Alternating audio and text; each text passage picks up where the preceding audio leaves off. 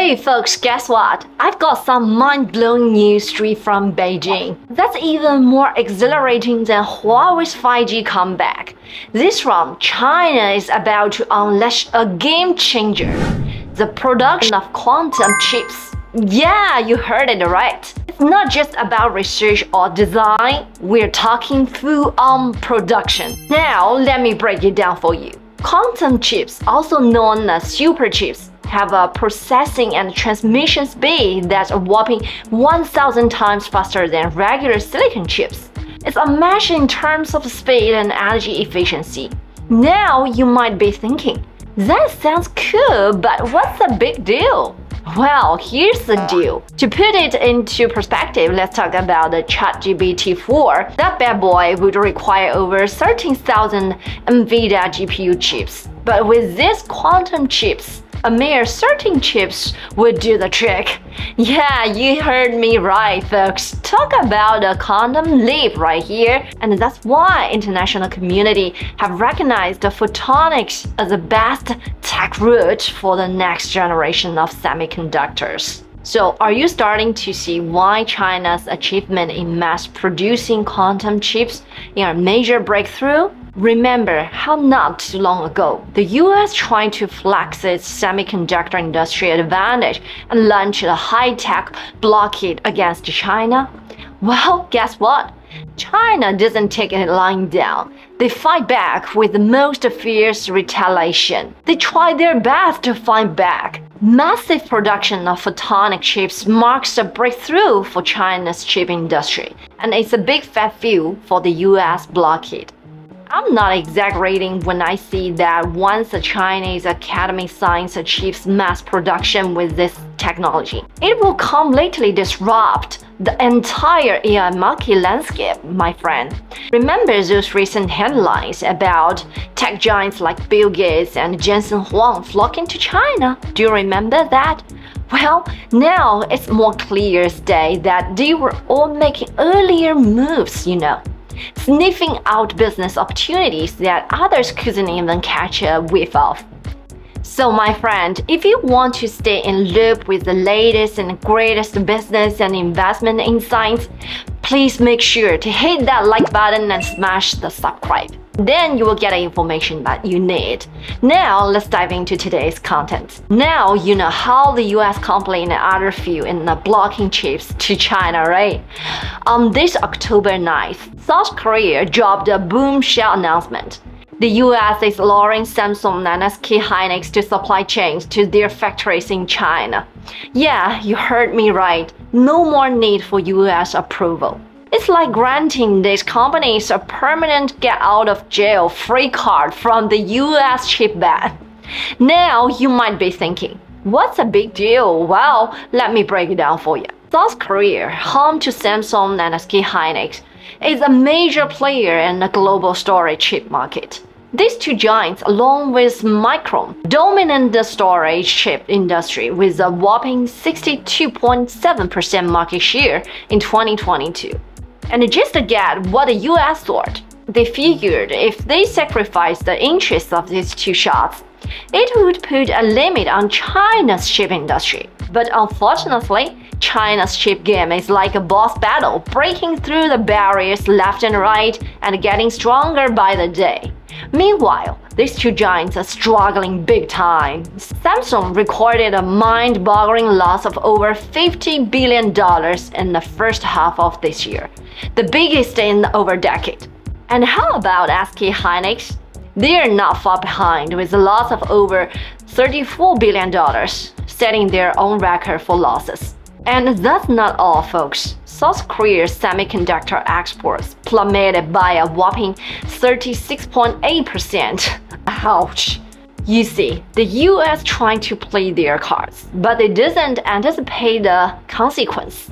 By messing with China's chip market, they inadvertently hurt themselves and their own aliens.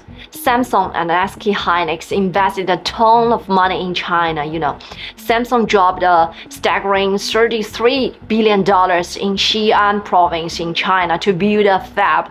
And they've got an assembly plant in Suzhou. SK Hynix did the same in Wuxi with their second largest fab reaching full capacity. But with the US meddling, all those huge orders vanished into the thin air. And for what?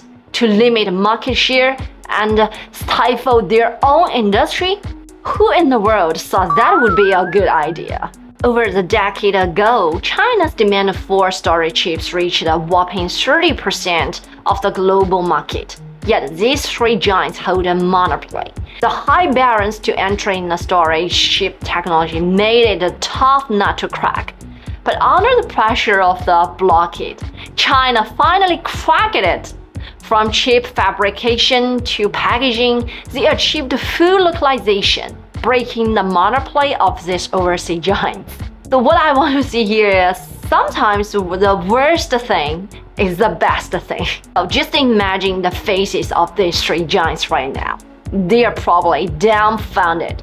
But hey, they're not giving up without a fight. They will try dumping their products and undercutting prices. But let me ask you here, do you really think they can compete with China's dominant chip chain? China's own Yangtze storage technologies has already taken the market by storm, slashing prices by half. And now these giants want to come back and grab a piece of the pie? Is that a right time? Well, guess what? China is rolling out the red carpet and welcoming them with open arms. Why? Well, I think it's simple. Firstly, it helps improve the domestic industry chain. Secondly, it fosters the technological exchange and helps fill in the gap. After all, China's not the #1 players just yet, so there's plenty to learn from each other.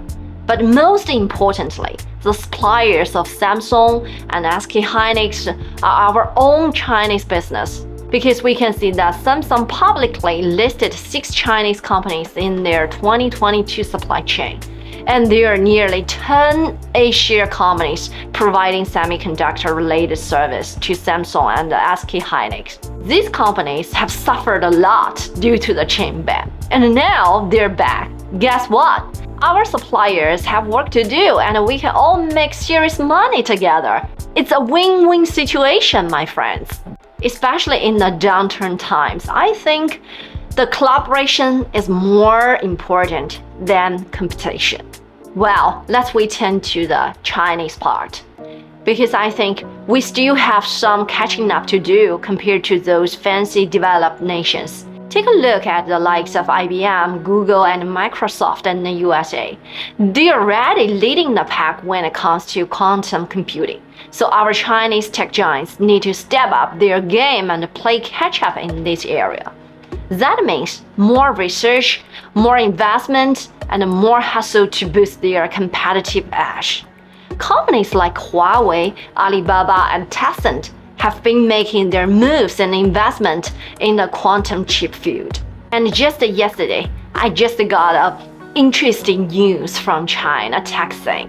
Professor Wu Huaqing and Associated Professor Gao Bing from Tsinghua University's Integrated Circuit School have cracked the code. They've developed the world's first fully integrated system on chip that supports efficient on-chip learning. This breakthrough in the field of on-chip learning using resistive storage and computing is a game changer. There's no doubt it's set to revolutionize the development of AI aerial, as well as autonomous driving, wearable devices, and more. Their incredible achievement got published in the latest issue of the prestigious journal Science. The biggest breakthrough of it is it only consumes a mere 3% of energy of those fancy ASIC systems in advanced processors for the same tasks. That's some next-level energy efficiency, my friend. This chip is a powerhouse, ready to meet the high computational demands of the AI era. It seems like that China's tech game is heating up. From a historical perspective, just like Huawei's boss Ren Zhengfei said, The fourth industrial revolution is on its way. Are you ready, my friend? Isn't nobody want to miss out on this kind of opportunity? Here's the deal. I've heard that a foreign company has a whopping 7% stake in the quantum chip industry chain in China's A-share stock market. Clearly, they're super bullish on that. So we'd better pay close attention on it. I've got you covered with some top-notch investment targets in this industry chain. If you're interested of it, click the first link in the comment section to grab my in-depth analysis report. And lastly, I just want to say, let's make cash out from our knowledges, because that's where the cheese lies.